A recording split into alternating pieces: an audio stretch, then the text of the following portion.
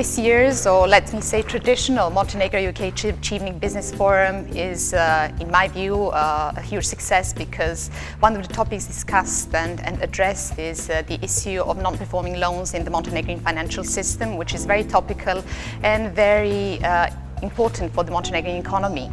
What I should say is that Montenegro did make a huge step forward, bringing down the level of NPL in the Montenegrin financial system from 25.1 in 2011 to 10.3 today, but still this is not sufficient, and still this represents a significant drag on the Montenegrin economy and economic growth.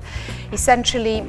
what is important and what is a result of experience of previous financial crises is that no lasting recovery can be achieved without cleanup of the financial sector and reduction of NPL. And in this very sense,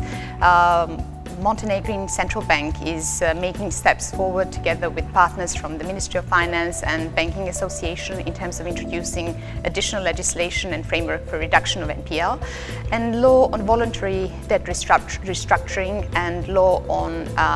leasing, factoring and other financial institutions that have been addressed in this year's